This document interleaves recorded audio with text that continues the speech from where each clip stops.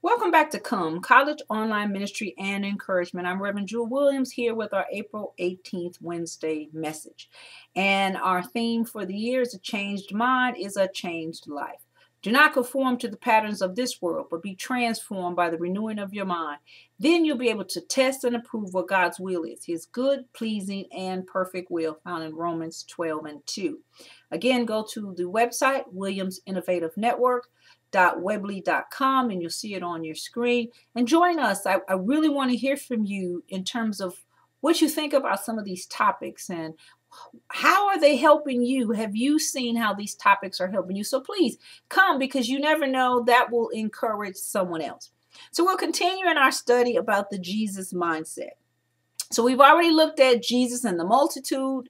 We've looked at Jesus and the religious people. Now we're going to turn it to Jesus and his disciples. And we're reading from Matthew, the 16th chapter, the 23rd through the 27th verse. Now, I actually taught this from this particular piece of scripture maybe a year or so ago, but it's a totally different theme. And so you might even some of this may sound familiar, but God's word is never gets old, and we can never exhaust what we're teaching. And so today we're talking about Jesus' mindset towards his disciples. And it reads starting at verse 20, actually I said 23, but it's verse 24. Then Jesus said to his disciples, "Whoever wants to be my disciple must not deny themselves and take up their cross and follow me. For whoever wants to save their life will lose it, but whoever loses his life for me will find it. What good will it be for someone to gain the whole world, yet forfeit their soul? Or what can anyone give in exchange for their soul? For the Son of Man is going to come in his Father's glory with his angels, and then he will reward each person according to what they have done." So, what do we want to glean from this piece of scripture? So we see Jesus here. He's having a conversation with his disciples. And so, I love how if you constantly read through the scripture, Jesus was always preparing his disciples. He was teaching them, but he was also preparing them for when he would be gone. And he was always preparing them for what was to come. They didn't always get it, just like today we don't always get it. But they didn't always get the understanding of what Jesus was doing. And so let's look at this mindset of Jesus towards his disciples. Well, the first point I want to bring out is Jesus, as I was stating before, Jesus took time teaching his disciples. And so we see here one of these teaching times that Jesus is explaining to them that whoever wants to be his disciple has denied themselves, take up their cross and follow me. Now you have to imagine them hearing this from Jesus probably really didn't make much sense. Jesus hasn't been crucified yet. And so they probably really don't get what it is he's telling themselves, that, why do I have to pick up a cross, to follow you? What is this kind of radical thinking?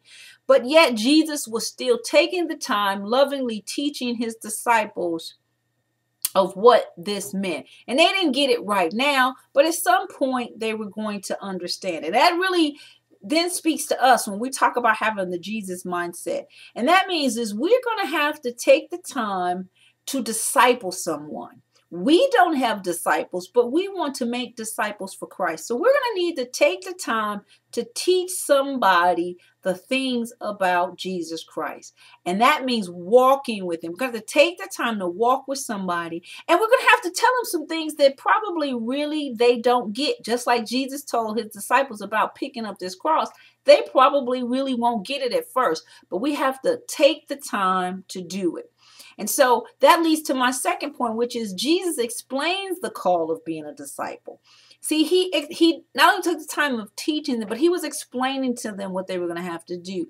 And so in verse 25, he says, if you want to save your life, you're going to lose it. But if you lose your life for me, you'll find it. Again, that had to be kind of a strange thought, but really what Jesus was telling them is that you can't be about trying to do everything that will please you, because if you do, you will be lost because your focus is not on the right things. But if you lose your life, if you take your focus off of what pleases you, what's good for you, what's beneficial with you. If you make yourself of no account, but make me of all importance, then you will truly find what this life is.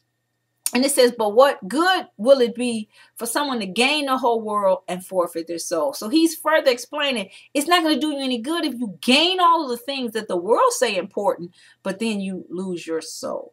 And so Jesus explained this call. And so that means you and I, we're going to have this Jesus mindset. First of all, we have to understand what this calling means, because we can't explain it to somebody else if we don't get it ourselves. We can't explain to someone else that Jesus is calling for a sacrificial life if we're not willing to sacrifice our own lives.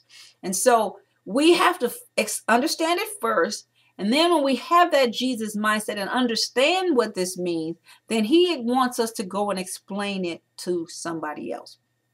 The third point I want to bring out is the disciples were important to Jesus. See, Jesus was taking this time to tell them what the important things were, because he did not want them to be lost. He did not want them to miss receiving what God had for them. And verse 27 says, for the Son of Man is going to come in his Father's glory with his angels, and then he will reward each person according to what they have done. So in other words, Jesus is telling them, I want you to hear and receive this, because I don't want you to miss out on the blessings that my Father have for those that heed what I'm telling them.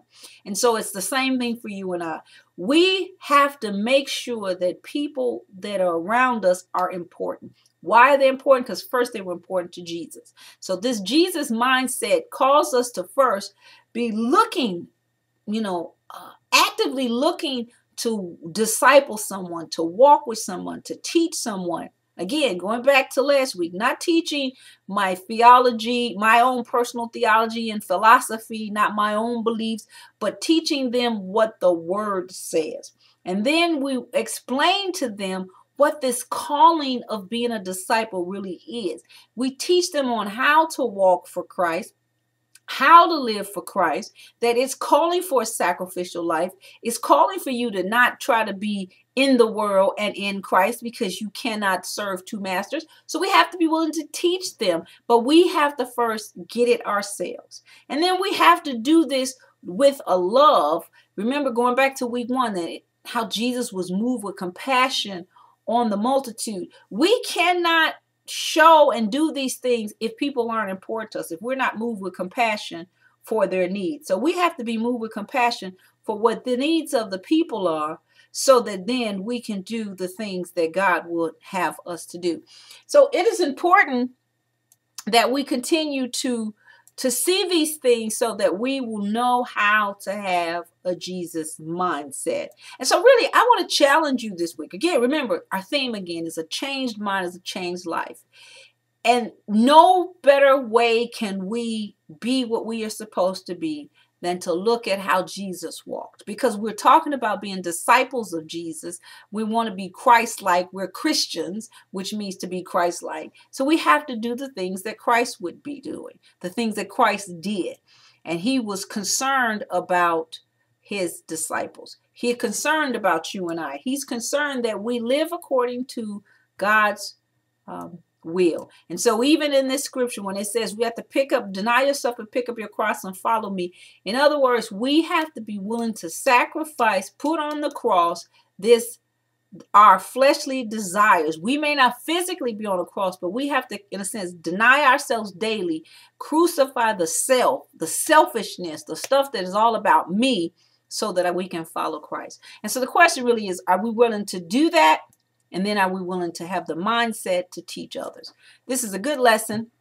So let's challenge ourselves. Are we willing to disciple somebody for Jesus Christ? Let's have a word of prayer. Father, we thank you for your word. We thank you, Father. Help us to have this Jesus mindset, so that we will do and be all that you've called us to be. In Jesus' name we pray. Amen. God bless you.